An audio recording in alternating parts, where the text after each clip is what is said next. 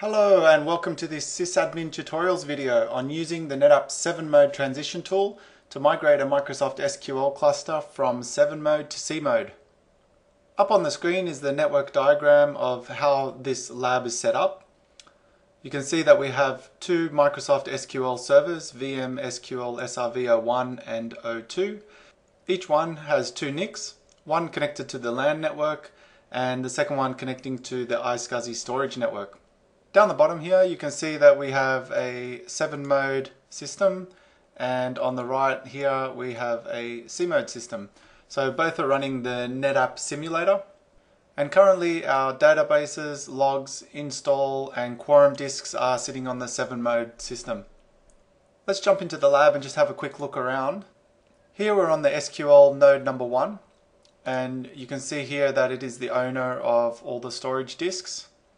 And if we click on roles, we can also see that it is currently running and owning the SQL Server Instance 2 role.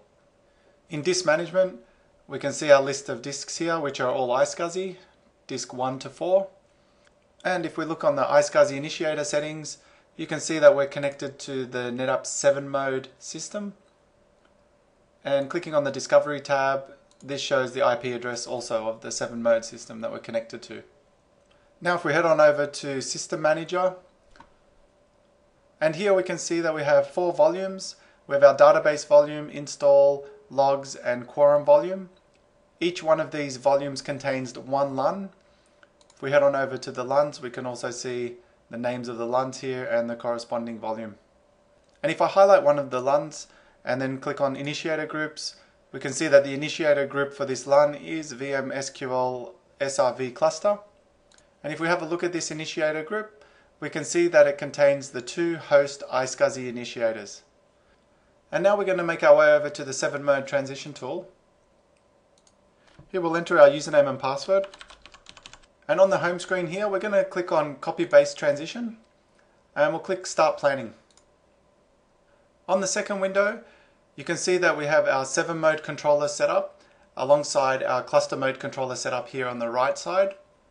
If this is the first time you're running the Sevenmode transition tool, you won't see any controllers listed on the left or the right here. So what you'll need to do is on the left hand side at the top, enter in the IP address, fully qualified domain name, along with the username and password of the node or the cluster, and click Add. Once you do that, it'll populate the controllers as you can see in this demonstration here. And once you've got both controllers set up, we can click Next. On the right hand side here you can see the volumes that have been populated. These are the volumes that are residing on the Sevenmode system. So we're going to go ahead and select our log, install, database and quorum disks. And we'll click Create Project and continue. For the pre-cutover read-write mode warning, we can simply click OK on this, as our destination system is running Data Ontap 8.3.2. So we'll go ahead and click OK.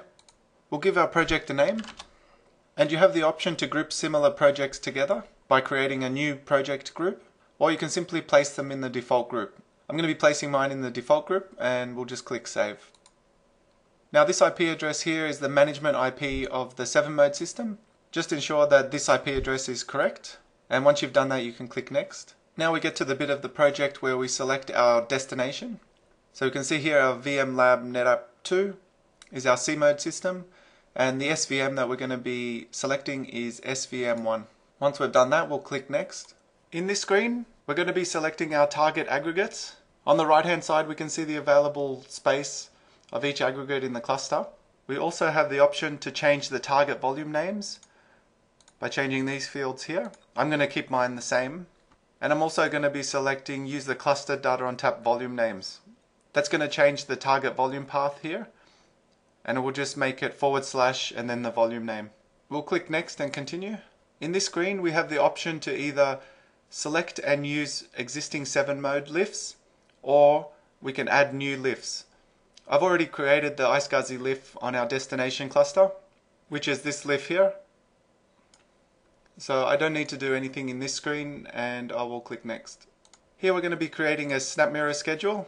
I'm going to give my schedule a name, And my schedule is going to be running daily, and the snap mirror is going to be updating every 30 minutes. I'll click create, and we'll click OK here. We'll click on next. Now here I'm going to deselect all, and the only option I'm going to be selecting is the iGroups and LUN mappings. That's going to copy across the initiator iGroups from the Sevenmode to the CMode and place them on the LUN mapping. Now we'll click save and go to dashboard. We'll now run our pre-checks. This is going to ensure that all the snap mirror configuration is correct in between the Sevenmode and CMode systems. You can see up the top here that our pre-check is successful. We'll click on close, and we can now start our baseline copy. So I'm going to click start baseline. I'm going to select yes for the pre-check warnings. Our baseline operation is successful. We'll click close. And we can see here under data pending that the snap mirror is well underway. I'm going to pause the video for now and wait until this baseline finishes, and then we'll be back and continue along with this project. So as you can see, the baseline data copy has complete and it is green. Now before we proceed with the pre-cutover and then onto this full storage cutover, I just want to show you the clusters here. So here we're on node 1. Node 1 is the owner of the databases, install, logs, and quorum disk. Just move this window. Yep, so you can see that in the background here. And in the foreground you can see the drive letters D, E, F, and G. On the right hand side here is our iSCSI initiator properties. So we have one connection through to the Sevenmode system. And if I click on the Discovery tab, you can see here I've got one IP address, which is also the Sevenmode system. Now if we switch over to node number 2, we can see that within disk management, this server does not actually own any of the disks, and it's just placed in a reserve state. On the right hand side is the iSCSI initiator properties, exactly the same as node number 1, just one connection through to the Sevenmode system. And I'm just going to jump back onto node 1. Now I'm just going to jump into SQL Studio, and I'm just going to log in with my Windows authentication. Now if I expand databases on the left side here, you'll see I've got a test2 database. If I have a look in the properties of that, we see that the database is residing on D drive and the log files are residing on the E drive. So this database looks healthy here. If I head on over to the drives and we have a look in D drive and we browse down through the folder structure, we can see we have our tempdb and also our test2 database. And this is going to be the same for the log drive, which is the E drive. Browse through the folder structure again, and we can see we've got our temp log and our test2 log file. So now we're going to continue with the migration project. I'll close the SQL Studio. I'm going to head on over to my cluster. I'm going to right click on the cluster name. I'm going to go down to more actions and select Shutdown Cluster. And yes. Okay, my cluster is now shut down on both nodes. You can verify that by the little red arrow there.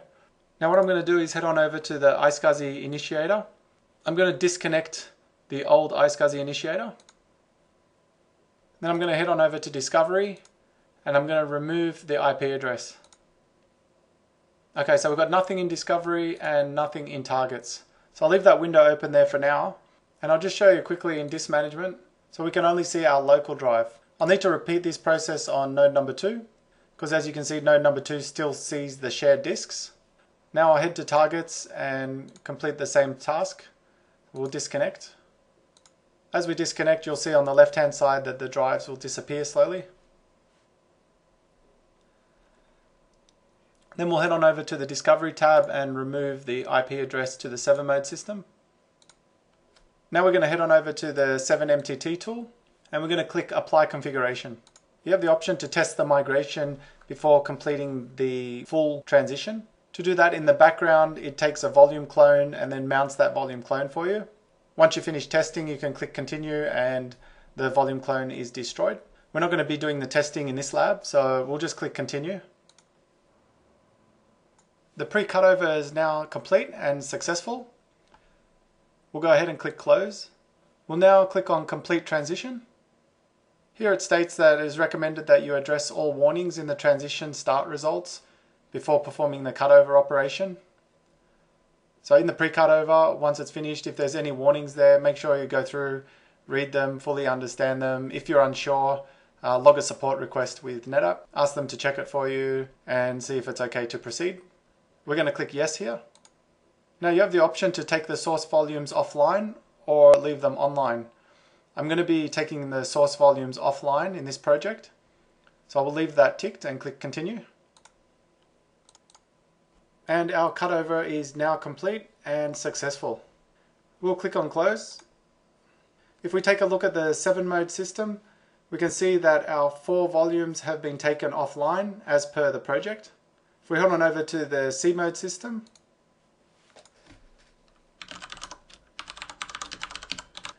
looking over at the volumes that have come across from Sevenmode, we can see the 4 volumes here in our Clustered Data Ontap system, all online. Now the only thing I found is that we'll need to go into the namespace because it does add those volumes into the namespace here, and we'll just unmount the iSCSI lun volumes. We'll just have a quick look at our luns. Our 4 luns are listed right here. And now we're going to head back over to our SQL cluster. We're going to start with node 1, and we're going to enter in the IP address of the iSCSI lift on the Clustered Data Ontap system, which is 192.168.6.52. And we'll click OK here. Now I'm going to go on the Targets tab. You can see here that it's inactive. Now I'm just going to bring up the disk management, and as I connect over to our Clustered Data Ontap, you'll see that the drives start to populate here under disk management. So we'll click connect.